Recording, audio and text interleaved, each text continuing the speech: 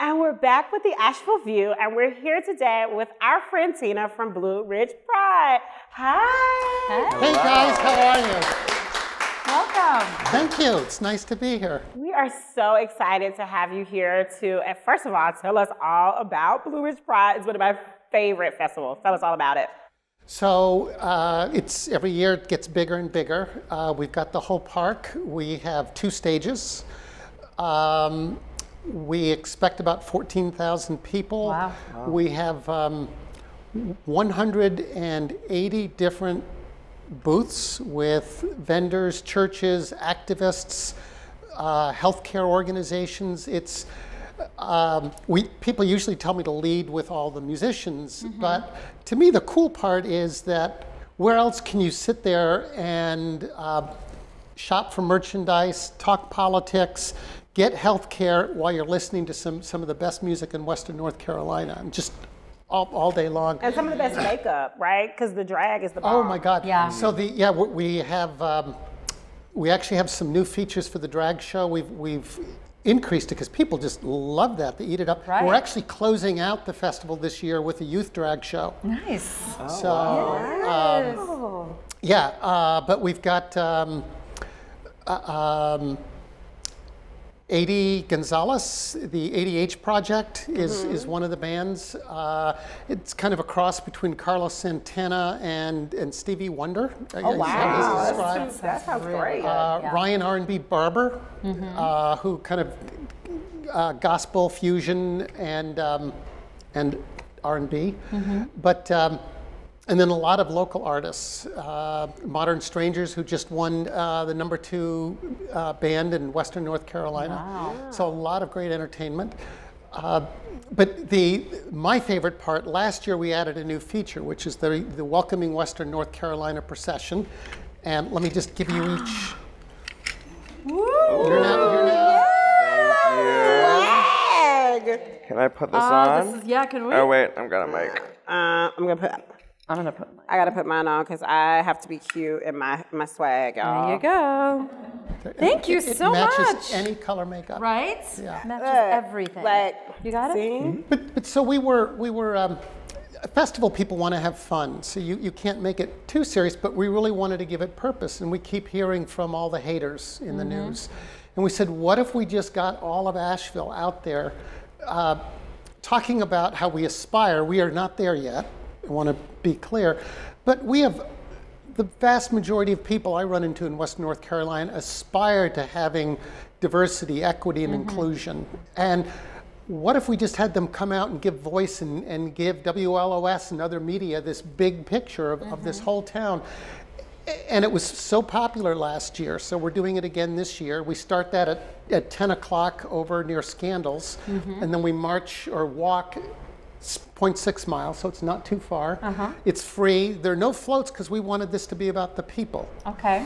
And the organizations, and we encourage them to wear their logos and banners, and we march into the park, and this year we're going to do a whole cakewalk. We've added a half hour for that because everyone wants to cheer all the groups. But so we've got that. Then Festival Week, we've got Movies and Mixer, which is a new series we've begun. We've got a fundraiser for the Aura Home for women veterans. We've got a story slam right here in the block off Biltmore, Friday night, the night before the festival. Oh, wow. We'll have LGBTQ story slam, which we're really excited. These are all new things we haven't done before. Then we're also doing Youth Outright and PFLAG in Asheville. We're lending them our space in the park for a picnic in the park Friday night. WinCap is holding a movie the week before. Then LGBTQ Elder Advocates, they're holding a senior prom, slightly different. So we're going away from Pride Festival and going into Blue Ridge Pride Week, right? Right, yes. And I just want to interrupt and say we will definitely be in the place to be. We'll be in the procession. We'll be there and we'll be fierce and it'll be fun. So come hang out with us. What's the date of the festival? Is the 28th. And the week is the week prior? Well, it starts the week prior, but it's been growing. We have a new league, Stonewall Sports League, which is it's not exclusive to LGBTQ, but it's very LGBTQ welcoming. They want to have a kickball session that they're going to do the week before. We have the Blue Ridge Pride pageant. It used to be called the Miss Blue Ridge Pride, but we got rid of the gender label and opened it up to everyone, and it's the Blue Ridge Pride pageant. That will come 2 weeks before. Wow. You have a lot. You're putting on this huge event. I mean, it's really, really big. Who's helping you with all this? Got a huge team. Yeah. And I had true confession, the first festival I've ever been to was 3 years ago here in Asheville, and now I'm running them. Wow. And that's amazing. That's amazing. So I have lots of computer and management skills, but the team is they're the ones who are picking the talent for the entertainment. They're the ones who reach out to all of our incredible sponsors, all the vendors. All volunteer. Every single person in Blue Ridge Pride is a volunteer. Nice. We have no paid staff. I'm so excited about Blue Ridge Pride because the way that I learned about Blue Ridge Pride was actually you sent me an email and said, hey, we have these equity spots.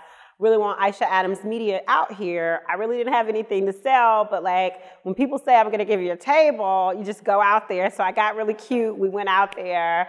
And this year, super excited about being out there with my team and having a couple things out there. So this is, even though it's called Blue Ridge Pride, it feels more about inclusivity of everybody and making sure that like everybody has space and place. So we can be all one big community. Right. Speaking for me personally, as a 501, as a nonprofit, I need to stay loyal to the base, which is our LGBTQ and allied group. But to me, the festival is bringing people together, and the procession, very definitively, we make it a point that is not an LGBTQ procession. That is diversity, equity, and inclusion procession for all of Asheville. Which we just need a lot more of. And we talk about diversity, equity, and inclusion, and we definitely oftentimes talk about African American people and Hispanic people, but like I'm always like, wait a minute, because I need my trans brothers and sisters to get some love. I always need my LGBTQ brothers and sisters to get some love. And so we can't have a conversation about diversity, equity, and inclusion and not talk about transgender population, LGBTQIA. It's important. Everybody deserves to be included. That's what makes communities great. Yeah, and even within Asheville, we're a microcosm of the rest of the country where people of color in our community are, I'm generalizing, far worse off than the rest of the people in our community. And it's a real problem, and there's a lot of separation. And one of our challenges is, my challenges is to think about how do we bring everyone together under one roof. And it started out with, okay, when I first moved here, the fellow who runs gayashevillennc.com, his name's Jerry, and he took me under his arm and he said, Tina, let me tell you about Asheville. He said, unlike most other cities in the LGBTQ community, the women own this city. And I just laughed. But it's interesting. They're like the lesbians in the mountains. There are a bunch of lesbian groups. There are a bunch of men's groups. There are a bunch of queer groups. There are all these, they're LGBTQ Jews, and they're all separate. And so what we're trying to do at Blue Ridge Pride is we feel our unique role in the community is to be that kind of common watering hole and to create a place that feels welcoming and inclusive to everyone. That can be a challenge when you're picking music and musicians, for example. Yeah. But we try. I have, if you ever want a hip hop artist, I have recommendations. Oh, well, good. We also know some amazing DJs too, like in this community. We're in the music industry. We're always surrounded by amazing musicians and DJs. And I feel like DJs are so, it's a neutral space because they can play whatever you need them to. So you just reach out. We know some You've just been drafted to our entertainment team. So how, or what makes you so passionate about Blue Ridge Pride? Why is this important to you? Are you LGBTQIA? Like, what is it about you that said, this is going to be the work that I do and I bring to Asheville? when people talk about transgender, they focus on the gender. And I spent 55 years living in the wrong gender. And in truth, I don't care what my gender is. I really don't. But when you live with a secret that runs that deep, you're walled off from the world by like you're living behind plexiglass. So my mother would say, "I love you," but she's talking to someone she doesn't. My parents didn't know until 6 years ago about me.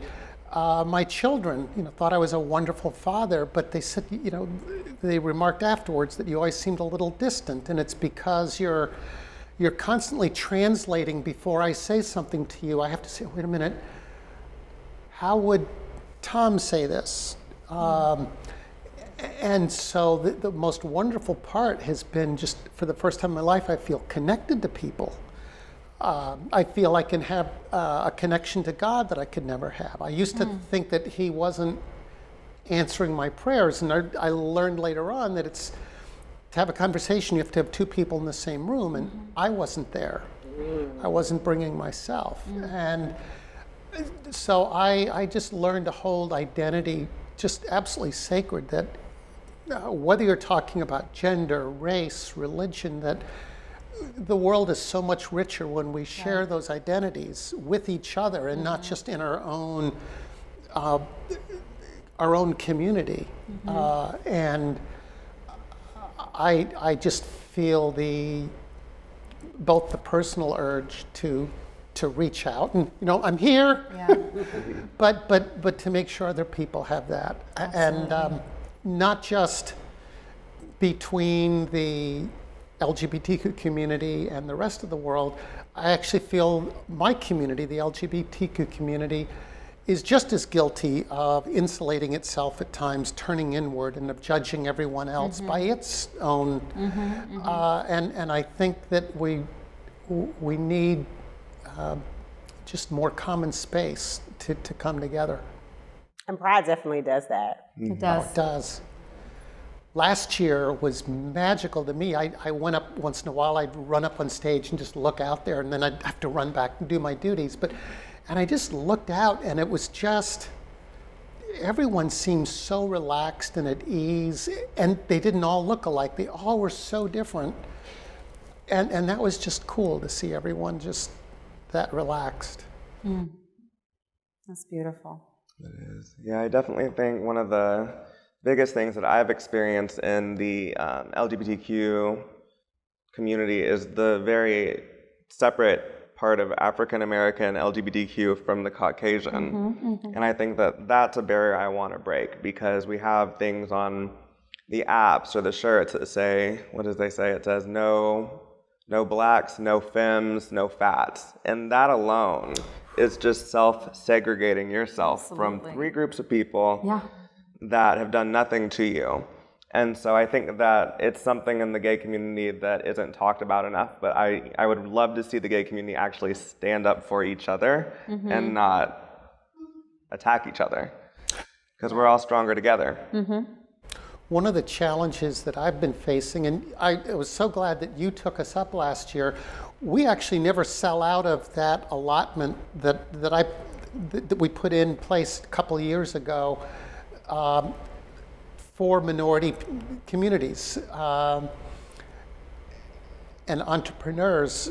And some people said, well, Tina, look, why would I want to come to your festival? The music is white, or you don't have people doing braiding hair, or things that I would want at my festival. And so we tried to reach out on that, but I've learned that it's going to take many years to sort of build that trust. It's not going to be, oh, we've got a program, come. But there's no priority higher for me than to bridge that gap. And I welcome anyone with thoughts on another problem we have with income issues. We're all volunteer. Well, who can afford to volunteer? True. People like me who have built up a lifetime of equity. That creates bias. And so we're trying to figure out ways around that. Well, it's a very inclusive festival. I had a lot of fun, and I can't wait to be there this year. Good. And super excited about just being there to support my LGBTQIA fans and friends, and to do whatever Kirby wants to do, because it's really all about Kirby. I was like, Kirby, you're in charge, and you just tell me and Miriam what you want us to do. Yes, what do you want us to wear? How do you want us to move? What kind of... Whatever you you just want. tell us. You call us. All right. Kirby's party. You could have fun with this. Oh, I know. We sure can. So what can we do? Like me as a high school teacher, I already counsel a lot of ally groups, and my kids know that I'm a safe space to come to and talk to, and it's very inclusive. And I would love for organizations like yours and just people to come in and talk to them and just offer a listening area where they can come to you with issues or help, or a lot of them get kicked out of their homes, and just thinking like that, like where is there a hotline they can call? Is there a person to go to? Because we can do so much in the classroom, you can do so much after school, but where do they go to find those resources and find people that can help them? So you just call attention to my one failing, or one of my failings. One of the things that we want to launch, and I wanted to launch at the beginning of the summer, we're now aiming for September 1, is a virtual LGBTQ center for Western North Carolina. Oh, that's wonderful. Wow. That's amazing. We looked around at LGBTQ centers all over the country and realized that most of them, we looked at 185, and almost all of them are brick and mortar based, and their web supports use of the center. And we said, what if that doesn't help a rural community that might help Asheville? What if we started from scratch and built a virtual center that was only virtual and that partnered with all the other groups that are doing incredible stuff? And so we've designed it, but now we're cleaning it up to make it more user-friendly. And think of, it has two components. One are these, I'll call them directories. So welcoming organizations, that could be corporations. We've got welcoming communities of faith. There are like 60 that we've identified so far. Welcoming schools, welcoming restaurants. But then we've got welcoming, a database of welcoming groups. So whether it's an art group, a performing group, a sports team, you could look there. We've got a database of welcoming speakers. And so we want local speakers who speak on it. And again, for me, while I'm centered on LGBTQ, I'd like this to be seen as something to address race and other religion. But so you could go there for that. Welcoming seminars, you kind of catch a little, welcoming is kind of, so these databases, and then picture those now, these pages, so welcoming communities of faith, welcoming schools, welcoming sports, welcoming neighborhoods. And in each of those, you could go there and find who are the speakers who could talk about faith in this context. Where could I find groups in communities of faith? And what we're trying to do is we're building the engine, and then it would be maintained by the community. And it's tagged for our community so that someone could say, I'm a young queer person in Clay County and I need help, I need some advice on name change. Where could I find that? And so that's the vision, is to have one place to find all that. So my question for you is, you said your parents recently found out over the last 6 years about your transition. When you were going through all of this, like, where were the resources? How did you get help? What was your process like? Yeah, it was terrifying. I was a corporate executive, married 15 years at the time, something like that. And I thought I was going to lose my family. I've been so closeted. My wife was the only one who knew, and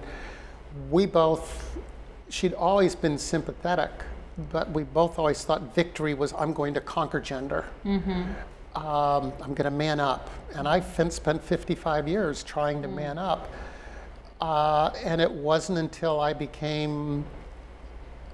never attempted suicide, but I ideated it. very seriously. And I said, okay, I know that that's not the right solution. Right. How do I make sure I never go there again? And I realized that I had to redefine victory from conquering gender to accepting a gender that I still didn't understand. And I turned to I used the internet a lot. Human Rights Campaign was actually very instrumental. I was living in New York City. I actually went to a local LGBTQ center, and now I was talking to someone about, in the audience, what show were we talking about? It's on TV right now with all the, it's not Pride, but it's one word. Pose? Pose, thank you. And I came out or explored my gender with some of the people who are now acting on Pose. Oh, wow. So it's so wild for me to see them. It's so That cool. is wild. Wow, amazing. But no, I think we need even more resources, and we now have plenty on the internet. I think it's now people need people like yourself who are modeling acceptance. Right. In all directions, not pushing them towards your own gendered solution, but figuring out who they are. As a married woman, what stuck out to me is you're like, my wife went through this with me, and you're still married today. We are 22 years as of 2 days ago. Wow. I'm 21 years, 22 years Hey, together. don't get in trouble now.